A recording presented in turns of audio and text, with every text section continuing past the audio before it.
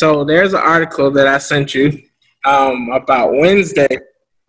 There's about 20,000 people who was at the NASCAR event in Tennessee. So the All-Star race winner, he said that tonight felt like an event again. I felt like we've been missing that piece for a couple of months. So I understand that some of this stuff is we miss going out, being together and all that, but 20,000 people during a pandemic, I don't think I could. I can handle that. How would you have gone? No, I wouldn't have. 'Cause number one, huh? Even if you was a big fan of NASCAR? Yeah, I wouldn't have gone because like this pandemic is not something to take like to play with. And even like when going to small events, I'm scared. Like I'm telling my mom, I hope this is an outside event, so then therefore I can social distance. And then I wear my mask. Gotta be careful. So it's just something. This coronavirus, I don't think like people are taking it. They're taking it serious, but they're not being aware or cautious until they know somebody who has it or like a family friend or something like that. And even if I was a big fan of NASCAR, I probably would have thought about it. Probably okay, NASCAR, and I want to get out, have fun, go to the race and everything.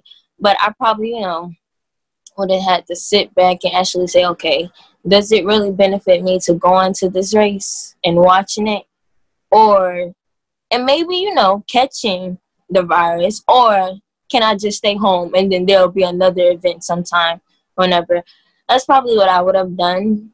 I'm not gonna say that like no, I haven't even thought about going, because yeah, I'm a human too, so I would have thought about going if I was a big NASCAR fan, but I'm not. So that's just my opinion on it.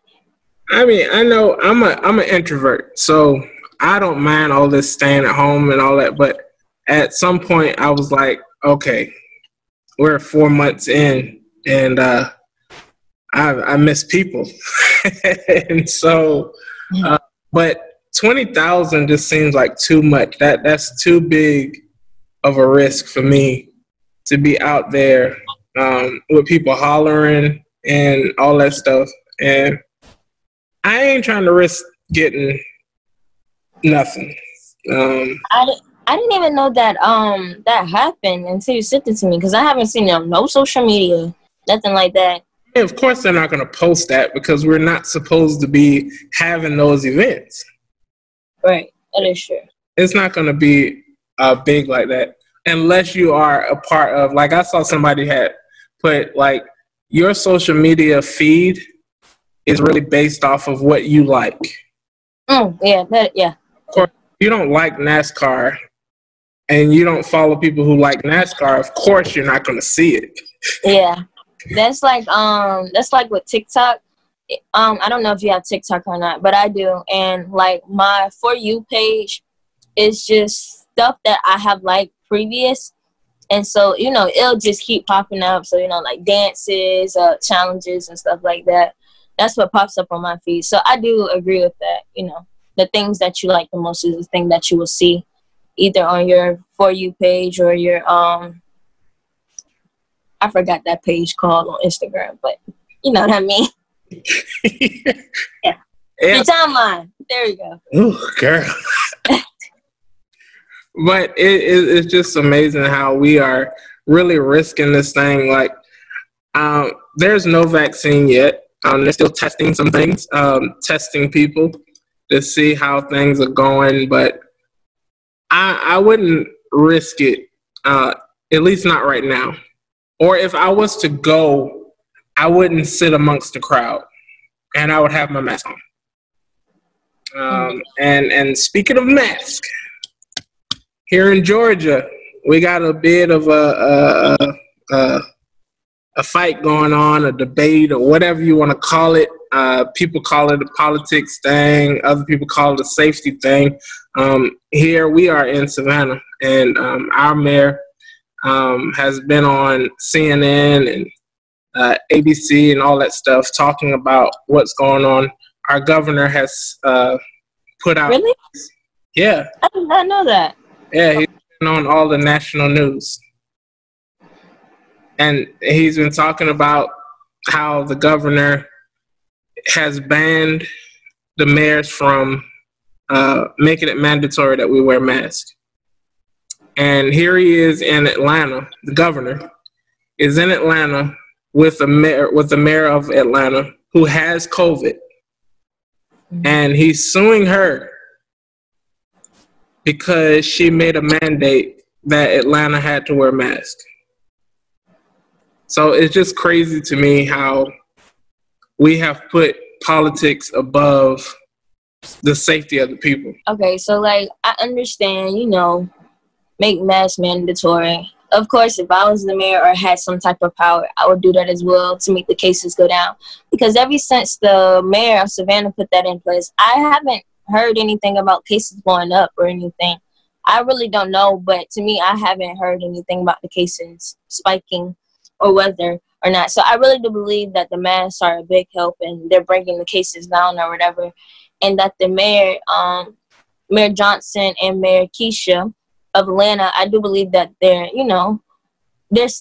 more concerned about the people than the politics.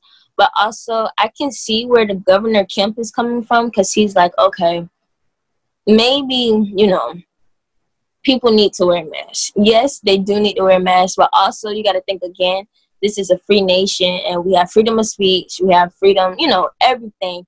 And he's probably just saying, okay, you can't make somebody do something, because regardless or not, they're people, we're human. We're going to do what we want to do. So I get where he's coming from. But then again, I get where the mayors are coming from. But it's just a safety issue and a health issue. So I'm going to lean more to the mayor's side, because, like, I know you may not want to wear the mask, but it's also for your benefit and other people's benefit of not catching COVID. So I think people, should probably just take into consideration about what's going on before they choose not to wear masks, or if they choose not to. Because I know masks can get tiring. Yes, they can. It can be hard to breathe in, especially if outside. And if you live in Savannah, it's hot. It's 100 degrees outside. So I do not blame them at all if they, want to take it off, catch your breather for a moment, and then put it back on. But yeah. Oh, that's interesting. Well, I don't agree with nothing the governor is saying. Oh, I don't. That's your opinion or whatever. But I don't agree with nothing he's saying. Man, the man is just trying. He's just being him, and he following what that man's saying in the White House. I understand that.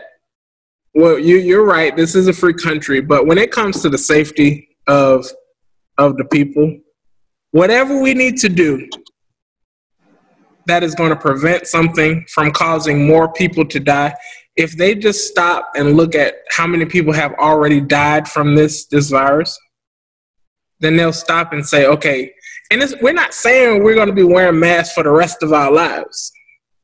It's just for a certain period. Well,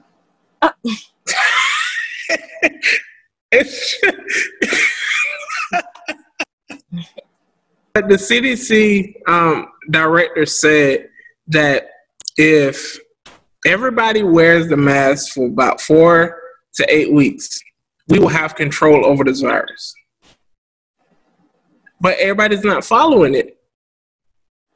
Like, it was a man who, I'm sorry, I mean, karma is something, but he was posting that he ain't wearing no mask.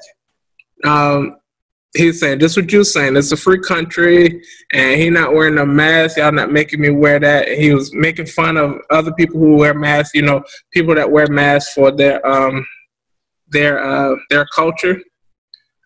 He was making fun of them and all that stuff.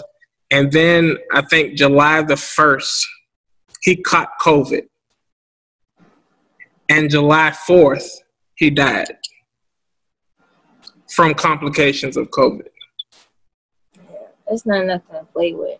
This is really something. This is serious business, man. And a lot of people are taking it for granted. And a lot of times we don't take things serious until it hits home. So until somebody gets it that's close to us, then we'll take it serious. Yeah. Like when the mayor got it from Atlanta, that should have told Atlanta, y'all need to chill out. If your own mayor got it, then y'all sitting here having pool parties and all this stuff. Mm-hmm. Y'all keep playing with it if you want to. Yeah, the crazy thing is that I went to Atlanta. What was that? Saturday? I went to Atlanta Saturday.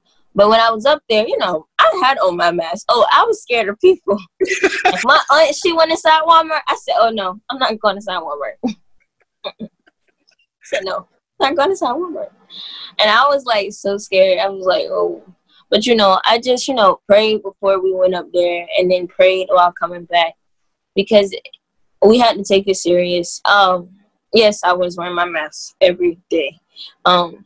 Except for we went walking because I was not about to exercise in the heat with my mask on and then die. Especially, we were the only ones walking anyway. So it was like, yeah. I was not about to wear no mask and me exercising and then I can't. Yeah, no. But yes, I was wearing my mask when I was up there. And, you know, it was just, I had to keep, like, prayers and everything and keep God on my side and just know that everything's going to be okay and stuff. So, yep. Yeah, bottom line is we can be as safe as we want or whatever, but it's all in God's hands.